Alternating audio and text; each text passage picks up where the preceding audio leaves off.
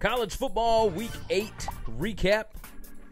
Brought to you by winningcureseverything.com. You can check out everything you need to over there. That's our site. That's what we do. It's also brought to you by Tunica, Mississippi, the South's premier sports gambling destination. Let's see if I can remember all 6 sports books down there. You ready? Come on. Gold Strike, Horseshoe, Fitz, Sam's Town, Hollywood, First Jackpot. Bam. Bam. Nailed it. You can find everything you need to about those sports books over at tunicatravel.com. Like I said, the premier spot in the Southeast. Let's go on and jump into this thing. Recap note number 1. All right. Purdue. Man. Boil her up, baby. 49-20. Now, if you just look at the box score, if you just look at total yardage, all that kind of mess, Ohio State actually outgained them 546 to 539. But if you look at the yards per play, Purdue had almost 8 yards per play. Ohio State had like 5.5. A star was born in this game. Now, which one? You talking about Moore, or are you talking about DJ Knox, or I'm talking about Tyler? Number 4. Number 4, Rondell Moore. Moore. Yeah. Rondell Moore is a different beast. That He kid fits is crazy special. He fits Jeff Brom's offense like a friggin' glove. I think that guy could succeed in any offense. I watched him I lower think he his could, shoulder, too. and I watched him take a safety that was easily twice the size of him, and I saw him blow over him, spin around him. The safety completely wrapped him up, and he just lowered his shoulder, ripped through it, spun out of it. Safety's on the ground.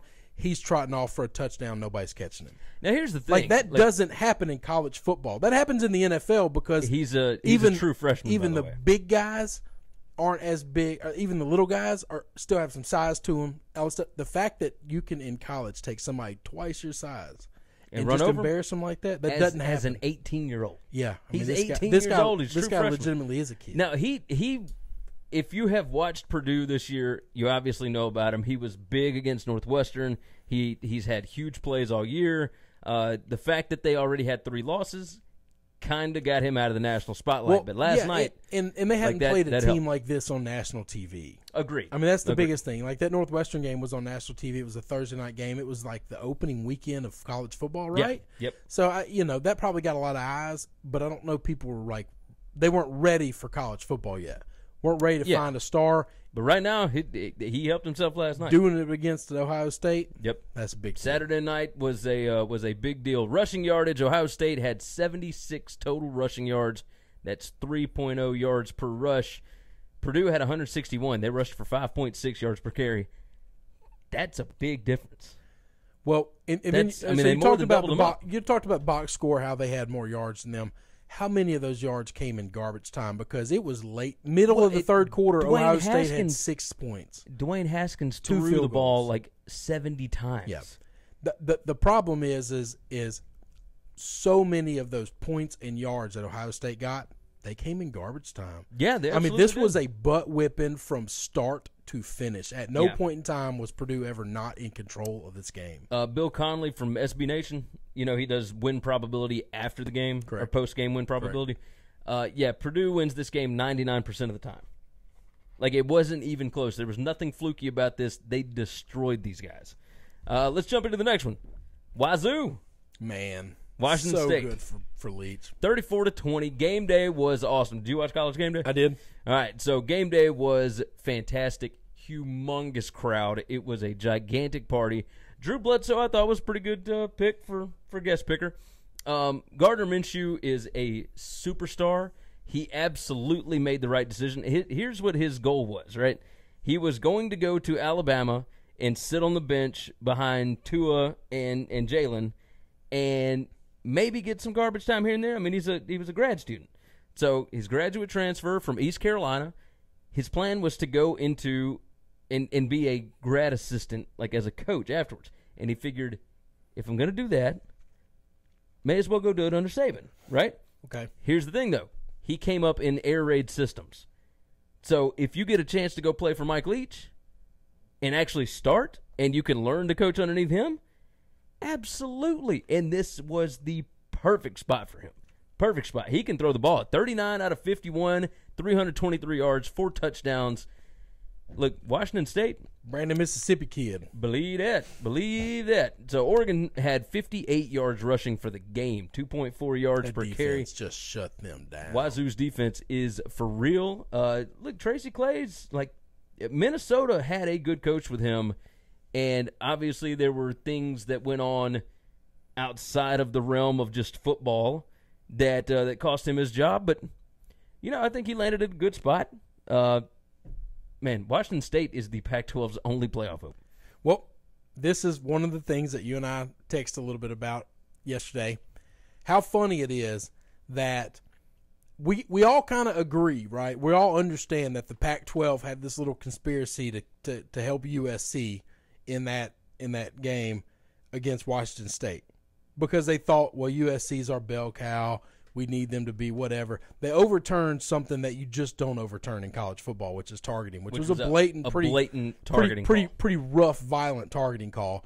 And Washington State loses that game. How fitting is it that Washington State could legitimately run the table, get left out of the playoffs, strictly because the Pac-12 officials thought it's better to have USC win this game than Washington State. So now they miss out on large sums of money. Yeah, it's karma. Other thought on this is going back to the quarterback there. This is a Class A reason why I don't understand. My brain doesn't comprehend I'm the number one quarterback in the country. I'm going to go play behind at a school.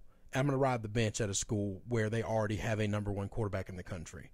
Like, go play. Well, Minshew was never a number one quarterback. Like he you understand from East Carolina. But you understand the thing. Go play somewhere, and guess what? You can make your own way, and you can make your own name. You don't have to go to a school where everything's already built up. If you're the guy that's the one that builds it, they build statues to you. They sing songs about you for the rest of eternity. Well, so in some cases, like with Tua at Alabama, it ends up playing itself out because as good as Jalen Hurts is, but Tua was that much better. It doesn't. Same thing with Trevor Lawrence. But it doesn't make any sense though, Gary. It's still in my mind. And this is not Alabama hate. It's still in my mind the wrong decision. He's a true freshman. He just took them to a national championship game undefeated. Why would I choose to go play behind him? Why would I think, well, if I get there, maybe I can beat him out? Why wouldn't I just go somewhere where I can start year one? I don't even have to redshirt. I just start year one. I play. I will tell you this. What's the purpose of that? Recruits like competition. Like a lot of them prefer to be tested by the best. See, now your answer there just contradicted the thing that everyone says because you can go to Alabama and win championships. Well, you can't say it's about competition, but yet I want to go somewhere where everybody around me is a 5-star and we're all going to play on Sundays. Because that says I don't care about competition. I want to play where it's easy. I want to play where I can get a ring. Yeah, but it's never guaranteed that you're going to play on Sundays. Like I think that's going right. somewhere like Alabama, LSU, Georgia, wherever. You're exactly right. It's not guaranteed, which is why it's important to play as much as you can on Saturdays. That's why you don't sit behind somebody else. You go somewhere where you want. Well, where you also can go play. somewhere that you can be developed, right? How did we get into this conversation? Oh, we're talking about Gardner Minshew. Yeah. No, I'm with you. Like with him, he wants to go and be developed as a coach. Other guys want to go and be developed as players. Okay. So if you're going because Alabama has this great history of putting in Georgia too, because Georgia's had number one recruit after number one recruit after number one recruit come through there. They have this great history of putting quarterbacks in the NFL. That's where I want to go be developed. Well, but they also have offensive coordinators that are going to teach them that are going to turn over every other year because they're going to get head coaching jobs. They also don't normally get 5-star quarterbacks. They're not. Alabama doesn't. Like they haven't. So the 5 stars that they'd had under Nick Saban before were the kid that got beat out by A.J. McCarron, and I cannot remember his name, like Philip Sims, whatever. So him and Blake Barnett, and now Tua Tagovailoa. Everybody else was a 4-star. I just don't understand the concept of playing behind somebody and hoping that I can beat them out. Yes, I want competition. Yes, I get it. But I want to compete against the other team. I want to go somewhere, and I'm not saying you have to guarantee me a spot, but I would rather go somewhere where I can walk on and know I can start day one, or I have a chance to start day one. You go play behind a true freshman that just led a team to an undefeated season, or in Georgia's case, like a true freshman that just led their team to an SEC championship game, and they hadn't done that in a long time. There are guys like that out there. Why would you think that I'm just going to go there and walk on and take that job? For example, Rondell Moore, Purdue, same kind of guy. He went to Purdue because he felt like he could make an immediate impact. Yeah, he could play. He could play today. Laviska Shenault, Colorado. Yeah, same thing. He was five-star dude from Texas. It's all about trying to play right now because you're not guaranteed Sundays. So play as much as you're not guaranteed tomorrow for that much. But play as much as you can on Saturdays. It's the one thing I hate about what college football has done in recruiting is these guys just all the best players go to the exact same school and they don't care if they play at all.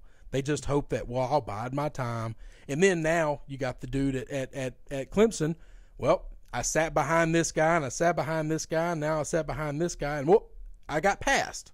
Yeah. So now I got to transfer my last year. Like, dude, had you never gone there, you could have played wherever. You could have played wherever you wanted to. So just my 2 cents on that matter. You brought up Clemson. Let's go on and move into them. We're going to run out of our time here, but let's jump into Clemson. Clemson 41, NC State 7. Clemson only had 91 yards rushing. Like they had been averaging over 280 yards. They only had 2.8 yards per carry yesterday. They had 380 passing yards behind Trevor Lawrence, the guy that we were just talking about, to only 193 for Ryan Finley and NC State. The time of possession was pretty drastic in Clemson's favor. Yeah. Clemson, this was one of those games where if they play this game 10 other times, it doesn't turn out close to this. Clemson got out early. Clemson got out often, and then NC State just could not come back. Yeah. It was very, very simple game. Clemson. This is the first game that Clemson played a real opponent where they dominated from start to finish. Yes, and trust me, it was the perfect weekend to do it. Yep. With Ohio State going out and Notre Dame on a bye week, Clemson jumped up to number 2 in both polls. So let's move on. Michigan 21, Michigan State 7. Whew. I think Harbaugh and them boys might have been angry. I told you I thought something was different about this team as opposed to the teams in the past. Well, it's why I had Michigan as one of my outs, or did I have them in? I had them out. I had them out because I think I had Ohio State. I had them in. I think they're going to win this conference. I thought they were going to go 11-1. I think they're you had them losing to Ohio State. Yeah. I think they're the best team in this conference, and Well, here's the deal with yesterday. 395 yards total offense for Michigan to 94 for Michigan State. Time of possession, Michigan had the ball over 41 minutes. Michigan had 183 rushing yards against the nation's number 1 rushing defense. Michigan State was 0 of 12 on third down. It was supposed to be utter domination. Instead, it was a 7-7 game late in the third. And then I think Michigan just got tired of the crap. It's the perfect spot for Michigan State to win one of these games that they are not supposed to win, right? The rain coming down, then you've got a delay, and it's nasty, and that's the reason it was close. Yeah, and Michigan had 2 turnovers. They play this game in a dome. If for some reason these two teams played in like the Lucas Oil Stadium dome or whatever, like Michigan beats them. This isn't close. Yeah, this isn't close. No, I agree with you. One team is vastly superior than the other. Yes. Michigan has a week off, and then they play Penn State, who will be coming off of a game against Iowa, which, not feeling good. Coming off a nail biter in Bloomington. In Bloomington, where there was 9 people there. That's weird. We're not even going to because it was 10 degrees outside. Like I couldn't believe there was that many people there for that game. It ended up being close because of we see what Penn State does every week. They just play the level of competition. LSU 19, Mississippi State 3. Pat. Nick Fitzgerald. Yeah. I don't know Pat Holy Fitzgerald. God. Okay, so in my weekly recap on the website today, I did give LSU credit because, they did what they were supposed to do. Very opportunistic defense like we've been talking about all year. Offense just gets enough to get the job done. I don't understand what Joe Moorhead is doing with Nick Fitzgerald. He was 8 of 24 for 59 yards and 4 interceptions on the year against Power 5 competition. Nick Fitzgerald is like 55 out of 127 or something like that. Less than 50%. It's like 43% completion percentage with only 2 touchdowns and 7 interceptions. Now, granted, he had 4 of them last night. But if you know something ain't working, quit trying to put a square peg into a round hole. Like, quit doing it. There were so many instances last night where if he had thrown the ball away, he would have had an even worse completion percentage, but he got sacked on multiple third down occasions. There were 2 of 14 on third down. They ran for over 5 yards a carry. There were holes opened up by that Mississippi State offensive line over and over and over, and it's just bad coaching. Like, and it wasn't just on offense, on defense. Like the play that you talked about to me earlier. Like, go ahead and talk about that. They got this is bad coaching. This is just bad coaching. They pick off Burrow in the end zone. The guy who intercepts the ball, literally, he's probably about 4 yards into the end zone. Yeah. Runs out of the end zone and then runs out of bounds at the 1 yard line. If you just kneel it, fall down, walk out of bounds in the end zone, you get on the 20. Yeah. Instead, first I go from immediate pissed off because my guy just threw an interception in the end zone, in the red zone, and then I just start laughing. Because I think at no point in time was I worried about this game, and nor should I be, because the team that makes decisions like that is why you're not going to get from the level that you are to a next level up. It's just because you cannot beat yourself. You cannot do something great and then immediately do something stupid to hurt your team. Yeah. Good teams don't do that. So State had 5.4 yards per carry. They had 260 total yards to LSU's 239. Do we want to talk about Devin White? I mean, you can talk about it if you want. I don't have a whole lot to say other than I'm just thoroughly pissed off. I'm a little I think we are both in agreement that this should be reviewable by the SEC after the fact, because it was not targeting. It was not targeting. Like, this was there were plays in the Alabama game that were more egregious than this one that there was no flag even thrown on. In the NFL, you can go back and find somebody even if there's no flag thrown on it. Like, why does it matter if the replay official saw it and said, it's been confirmed, it was targeting? And it's at the end of the game, and the game does not matter. Yeah. The game is out of hand. Like, and this is not just because it wasn't a dirty play. At no point in time was it a dirty play. He didn't go after Nick's head. It's not just because it is the Alabama game next for LSU.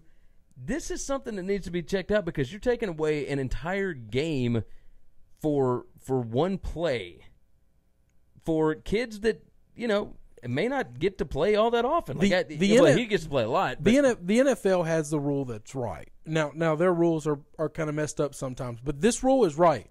You get 2. Yeah.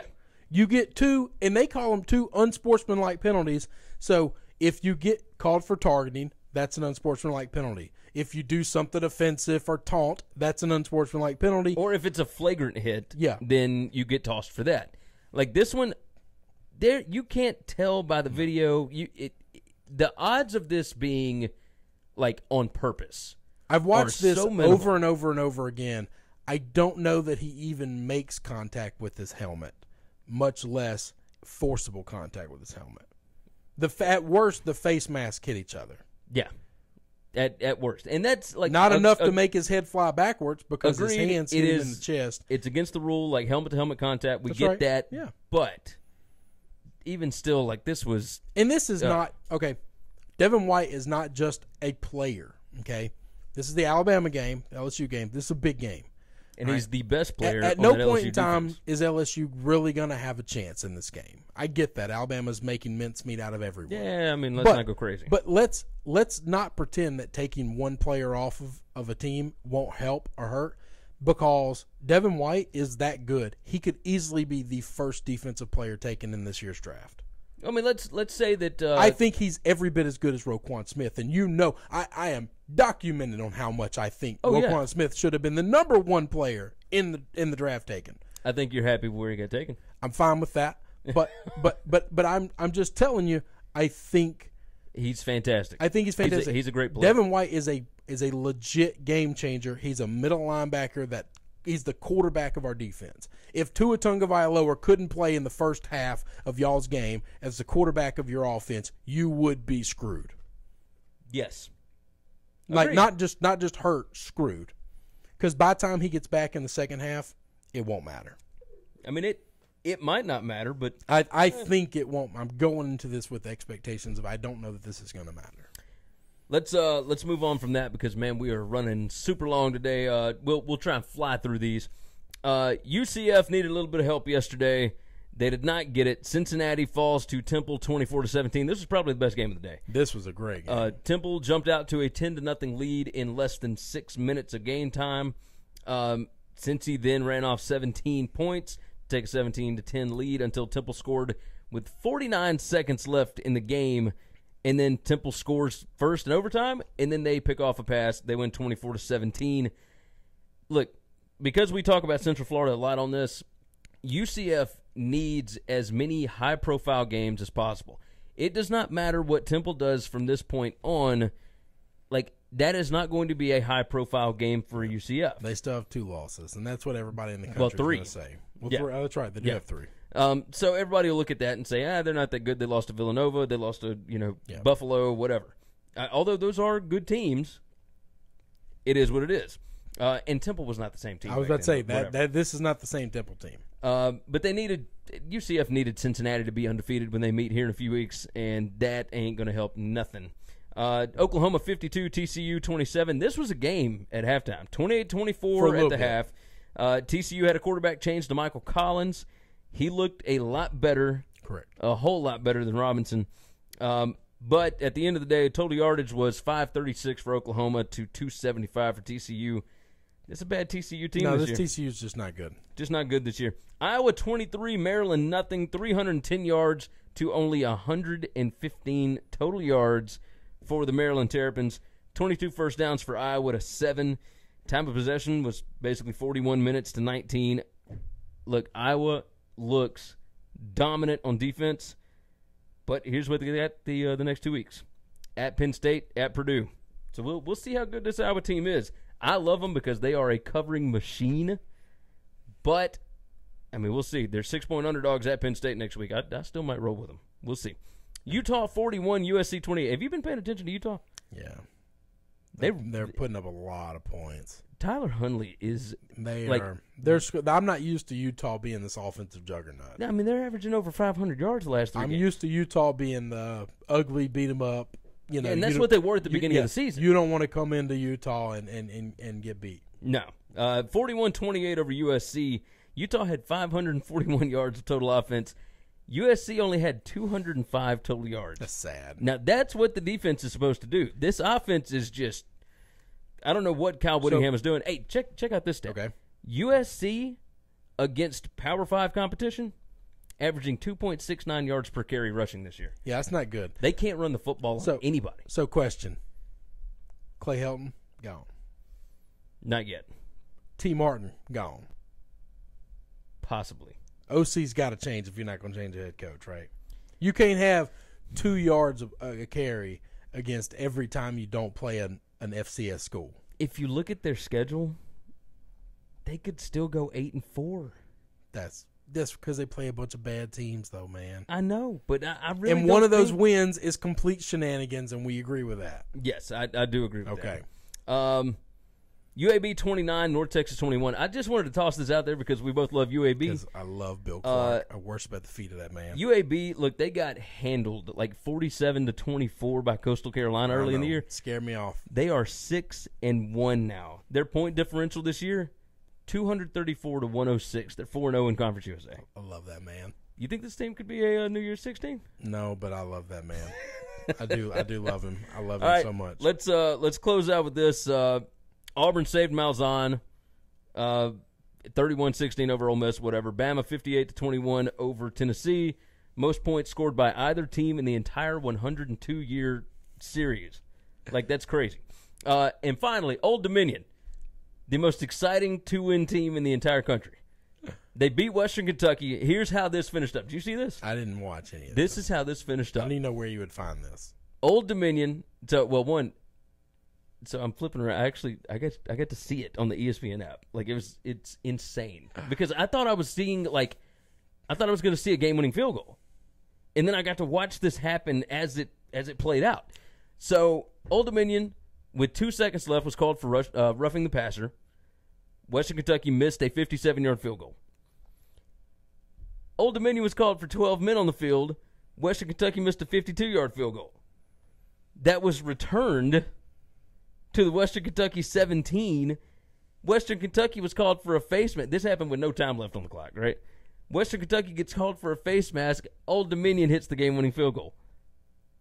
So there was a game between Alabama and Tennessee back in 1990 where it's a 6-6 game. And there's like 7 seconds left in the game. Tennessee's ranked number 3. Alabama's unranked. It's Gene Stallings' first year. It's like a 50-something yard field goal. And there's 7 seconds left, so not all of it, I forget what it is. It's like, it's crazy, no time left, right? They try a field goal, and they miss the field goal. And Alabama runs a play. And then they line up for a field goal. It was 2 field goals in 3 plays. And Alabama hits like a 55-yard field goal to win the game. Like, it won it 9-6. It's just ridiculous. Same thing here. You're trying a 52-yard field goal with no time left on the clock. Like, I mean, it was kick six esque. Like, it's just crazy. You've never seen anything like it. All right, you got any other notes for this week? No, I think that's about it. That's about it. Everything else pissed me off. That's beginning to be like a weekly thing, isn't it? Wasn't a good week. You don't have to worry about your Tigers this weekend. No, I get to take the week off. Thank goodness. All right. We will see you guys later on this week with our picks.